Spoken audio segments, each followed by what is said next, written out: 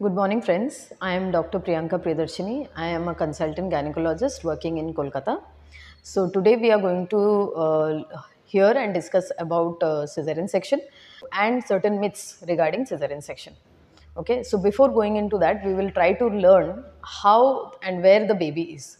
So basically, baby is inside the womb. The womb is the uterus, which is inside the abdomen. Okay, so when the baby grows in the bag, which is a balloon bag of water. It is just like a balloon, and which is inside the uterus, and the uterus is inside the abdomen. Okay, so there are two methods by which we can deliver the baby. One is through the vaginal route, when the baby comes out by through the vagina. Another is when we take out the baby through the abdomen. So when we take it through the abdomen, that is known as the cesarean section. Okay. So when we do the cesarean section, we cut the layers of the abdomen, which is the skin, what we can see from outside. When we go into the abdomen, then there is the uterus. After that, we have to also cut the uterus, and there we will find the balloon. So when we cut the balloon, there will be liquid which will come out, and we will find the baby. Now we take out the baby and we hand it over to the pediatrician present in the operation theatre.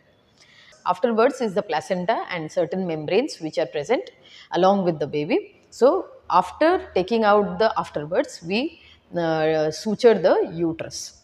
Okay.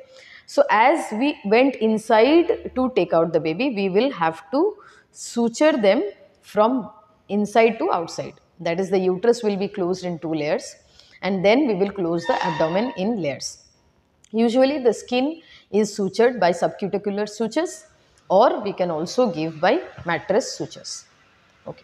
So this is about cesarean section, and I would also like to address certain myths which were associated with cesarean section. So first thing is the pain during the procedure. Madam, khub ব্যথা হবে? So pain, actually the procedure is done under anesthesia. It might be a general anesthesia or regional anesthesia.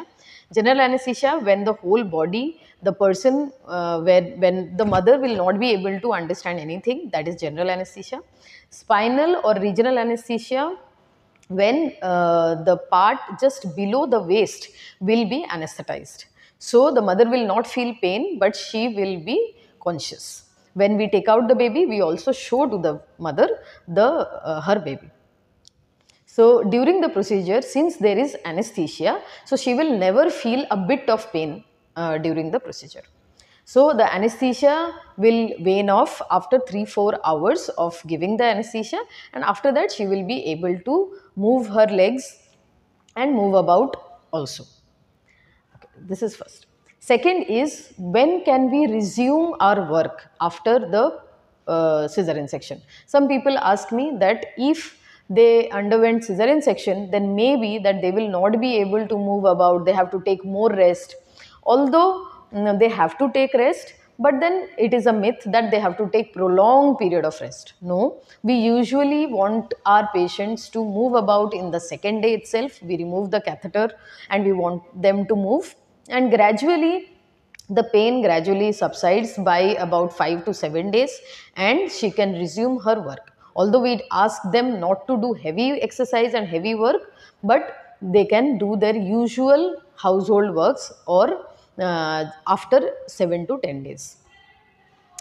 Third myth is the scar. Will it be very, very ugly? Usually nowadays when we do a cesarean section, we put the scar below, much below the umbilicus, just above the symphysis pubis, which is very below, and it is also known as bikini line.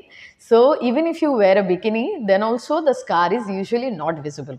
So the scar will be very thin, and it will be around 7 to 10 centimeters long, and it is usually nowadays we give subcuticular sutures. So the scar is almost not visible, or if it is visible, it will be very cosmetic. Fourth thing is about the food and the precautions they have to take. The food is almost the same as we prescribe for vaginal delivery, and regarding the period of rest, they have to rest for around 5 to 7 days, and after that we allow them mobility. They should move around, and after the procedure they should move around and they can resume their activity after 10 days or so, and heavy activity should be started only after 2 months.